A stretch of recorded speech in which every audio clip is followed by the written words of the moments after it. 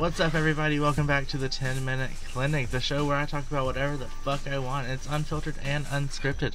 On today's episode, I have a new patient with us today. Her name is Goose. Say hi, Goose. Hey, everybody. Today, Goose has come prepared with a memory topic thing that she wants to talk about. So, why don't you tell us what we got going on today? Alright, so I want to talk to you guys about someone who I'd like to call Special K. Ooh, that's tea. Like the cereal? It is. Just like the cereal. Okay, cool. Yeah, I'm following. Alright. So, this girl, she played an important role in my life. In a very weird part of my life. It was a weird time for all of us, honestly. We were struggling and buggling and shit. Oh yeah. It was during that same time that that whole New Year's Eve story happened. It was a little bit before. Yeah, like a month or two, I think. Yeah, I would say about so. Yeah. So, there was one time she was a wild girl, and she definitely had her issues. We all did, but it's okay. Yeah, we all do. But sometimes some issues are harder to overlook. They were very extreme. She was not for the faint of heart. No.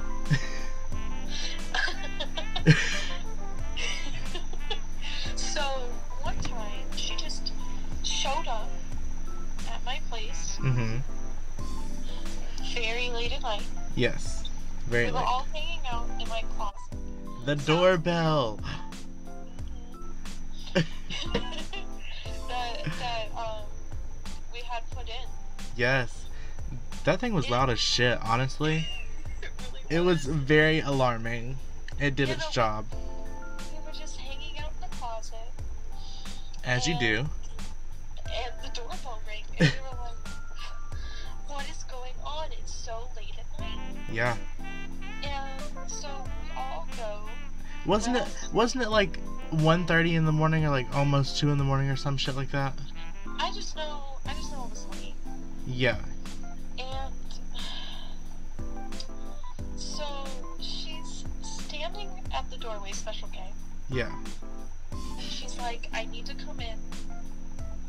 The voices are telling me to kill myself. Oh. And I'm like, what? And we're all like peeping around the corner like, what the fuck is happening? And we all have our things that we go through. Different people go through different things. Yeah. I'm not going to judge one for having to go through something like that. That's Right. hard. Right. For sure. So, me being the kind person I am, I'm like, okay, come in. You're going through some stuff right now. Let's just kind of calm down in a safe environment. Because that's what I wanted my place to be. It's safe. Right. So she comes in, and I'm like, make yourself at home, sleep on the couch, get some rest, calm down. We'll talk about it in the morning. Yeah. So we go back to our closet. You know, we go back and start eating some salad. Oh yeah. Eating copious amounts of salad. That's all we did back in the day. We were so healthy. Skinny legends we were. So we're in there eating our salad. When we start hearing noises. It was kind of creepy at first, honestly. Like, we were kind of scared at it for a little bit. Oh yeah, no. It was like tripping us out. We were literally, it was very clearly pots and pans being banged around. Yeah. And I'm just like, what is going on? So we all, we file out of the closet like little ducklings in a row. Yeah. And we were crawling. Why were we crawling? The door was closed. Why were we crawling? Ate too much salad. Yeah, that's true. So So we open the door and we poke our heads out. You know, like in the cartoons where they all poke their heads up like a totem pole up the doorway? Yeah. That's what we were doing. Mm-hmm.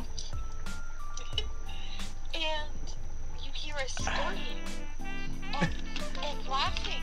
Yeah, she's laughing, and then we closed the door. We're like, what the fuck is she doing? And then the pot started banging again.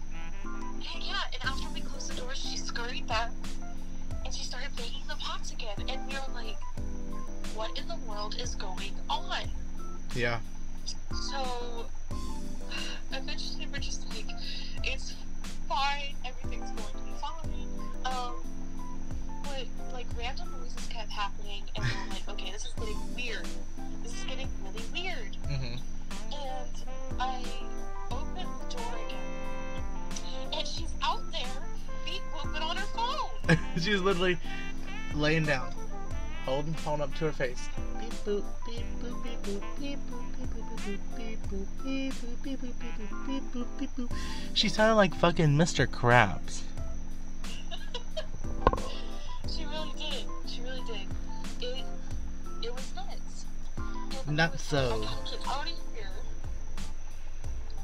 It got to a point where I felt like I had to get out of my own house. Yes. Didn't we go over to Baloney's house?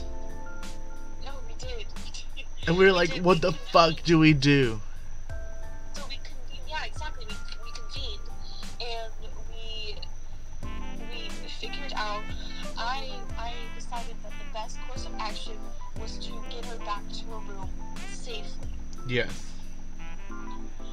So I walk up to Special K and I'm like, look, you're always welcome in my place, Mm-hmm. but right now, this is a little much for me. Yes. And I want to make sure you get home safely. Uh-huh. So I get her in the car, and like the whole time she's telling me she wants to jump off a bridge, and I'm like, this is so much. And I'm contemplating whether to take her to her house or to the hospital. Mm-hmm. And I took her to her place, and I was like, are you going to be okay? And Right. she told me yes. And so I took her word on it, and she ended up being fine. But turns out, my roommate at the time. Oh my god. Oh, then cheese. I'd like to let you know that we are sitting at 8 minutes. If we can come to a part 2 if we need to. Just letting you know. Well, I think I can wrap it up. She eventually confronted me months later that she was mad at me, saying that Special K was her guest as well, and for sending her home, I was sending her guest home. Right, but she didn't come over for her. No, exactly. She came over for me, and I don't even remember my roommate at the time actually even talking to Special K at this like point in time. Right, the only Oh. time that they had been together is when we were playing that one game in her room. Exactly. Like, and I'm sure they interacted in school and whatnot, Right. but at this time, I'm pretty sure my roommate was just in her bed, asleep, because it was so late. Yeah, probably. And she was my guest, and I decided the best thing for her was to go home where she would be safe and get some rest and try to work through whatever she was going through. Yeah, it was honestly a lot. Like, everybody It was was. going through a lot, and that was just the icing on top. It was just too much. Yeah, no, and sometimes you have to. Yeah, you have to focus be able to on- take a step back. Yeah, you have to be able to focus on what is important for you. Right. Yeah. That's like what I've been saying in like every episode. I've just been focusing on myself. If you don't like that, fuck what you think. Like, this, I'm doing my thing, and that's all I can do, you know? Exactly. So, You know. I just really think everyone would be a lot happier if they just focused on yourself. Yes. I think that is one of the best things that you can do in this world, in this life, for yourself. Yeah, like, everyone else's opinion is what makes you feel so shitty about yourself 99% of the time. Oh yeah. So, with that being said, The doctor's out. Take that advice as you want, and I'll see you motherfuckers tomorrow.